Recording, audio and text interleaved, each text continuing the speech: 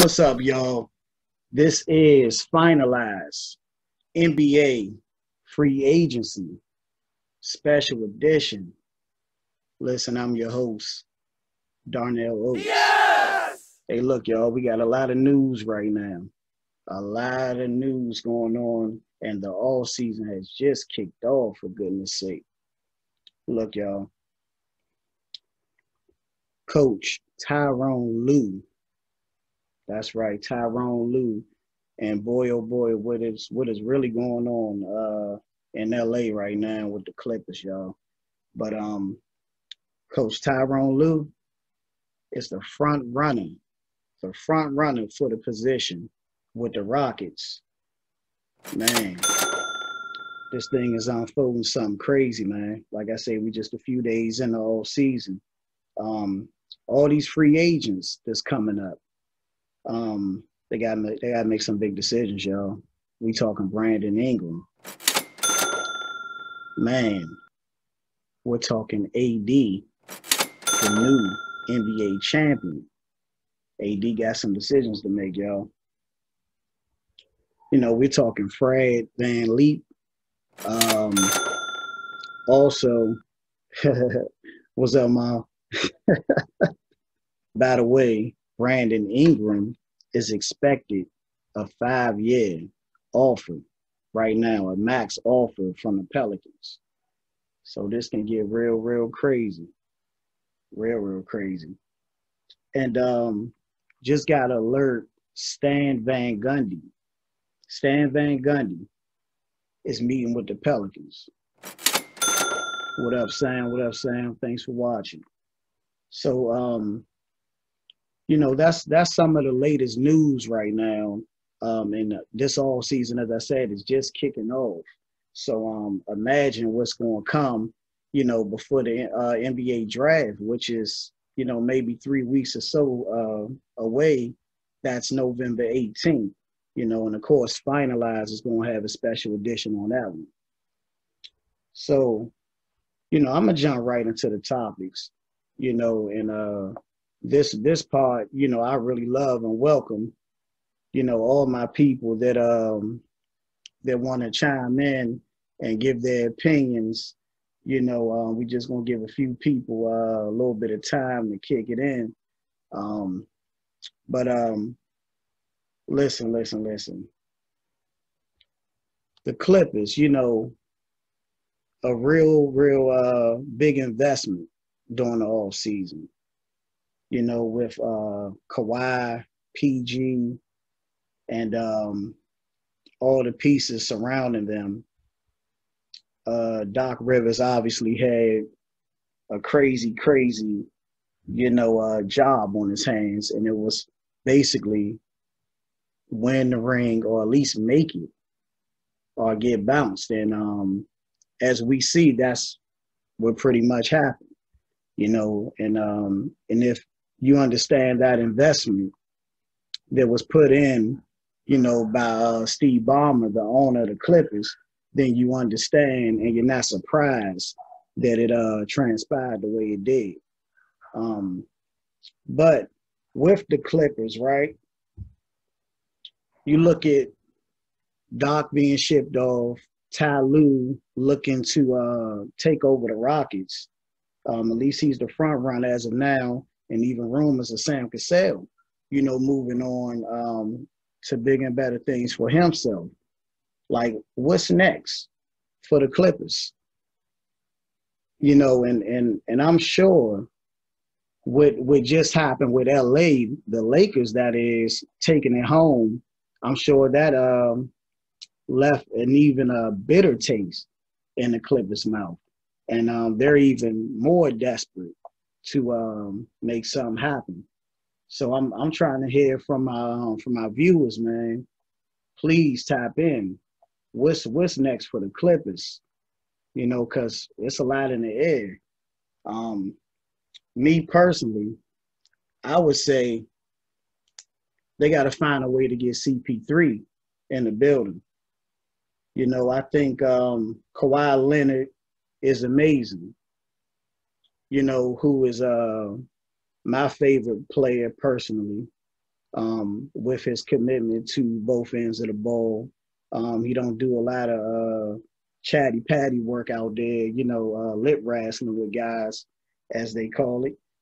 He just gets the job done. He's my personal favorite. But with that being said, I like to say I'm true to the game. And Kawhi hasn't proven himself as a vocal leader to this point. I'm going to just say that. CP3, on the other hand, would change the dynamic, in my opinion. Viewers, let me know. If not CP, what needs to happen with the LA Clippers? Because it's obvious something got to happen. They were projected very, very high. So change has got to come for sure for the Clippers.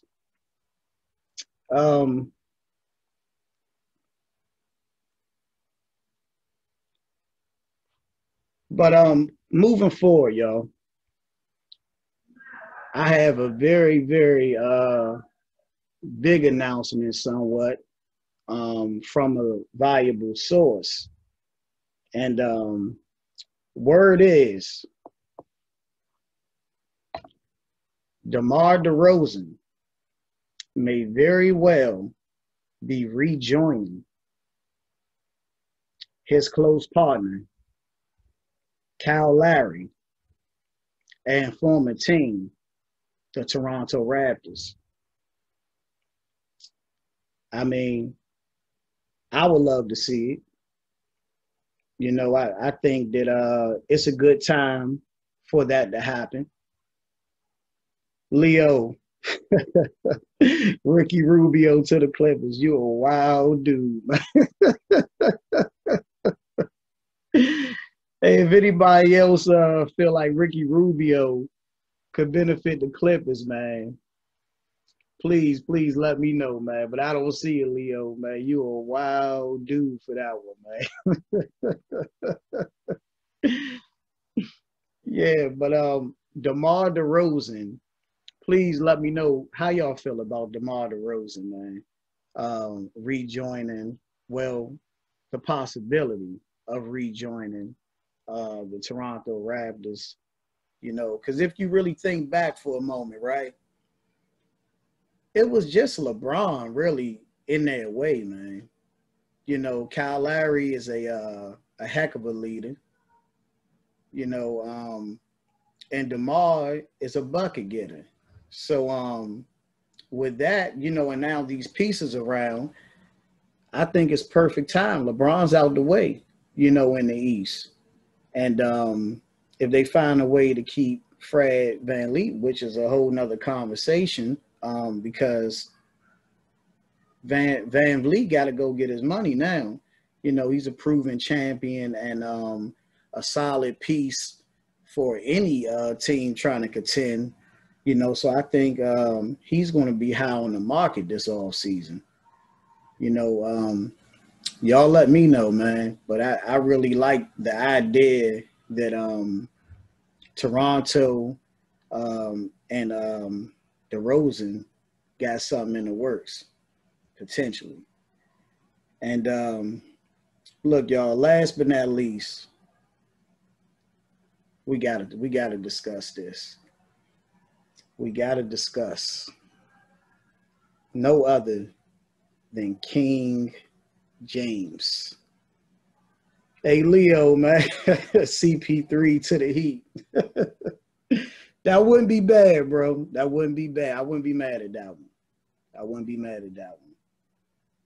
But King James, y'all. Listen, I love LeBron James. And LeBron James is clearly the greatest player today. But he's not the GOAT. I'm sorry.